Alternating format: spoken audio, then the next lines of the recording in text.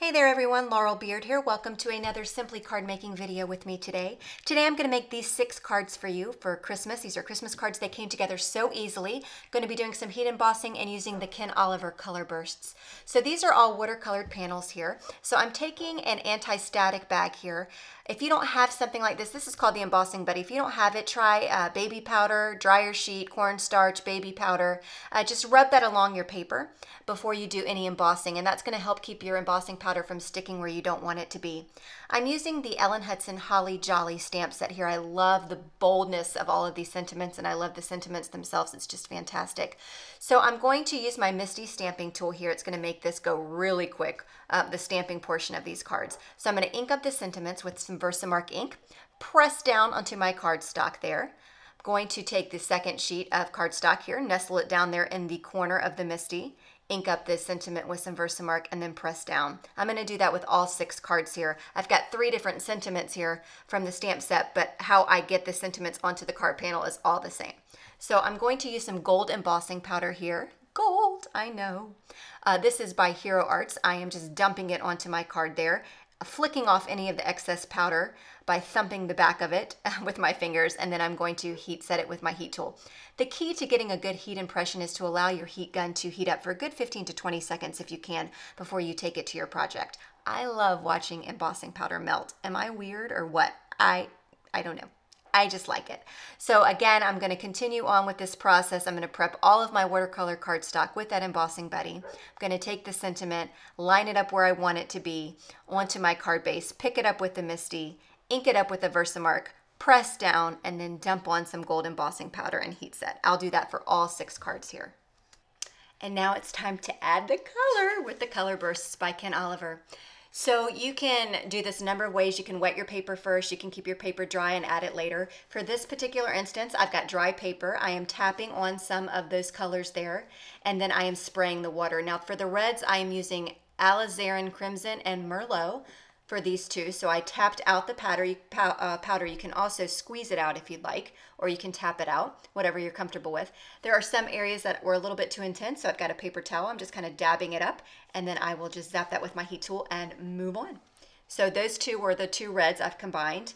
With this one, I am going to go in with Terre Verte. I'm probably pronouncing these all wrong, so my apologies. Terre Verte, which is a very beautiful green. Again, that was dry cardstock. Then I'm going in and spritzing it with some water. You can also spritz it with some Perfect Pearls too and get a really nice shine.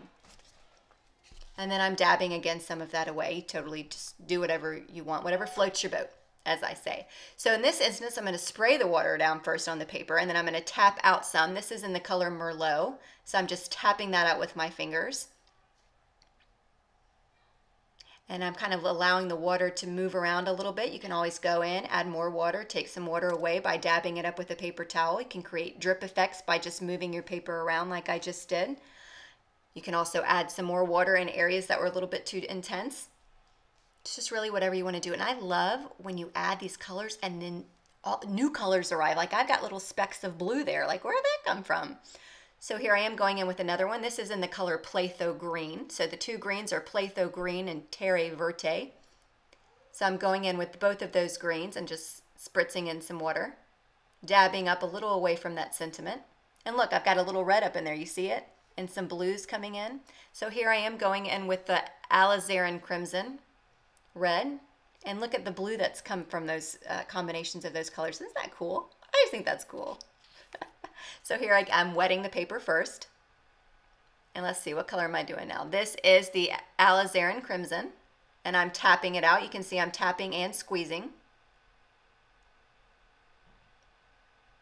Look at those petals that form. Isn't that cool? So here I am moving my shoebox around to create all these drip looks.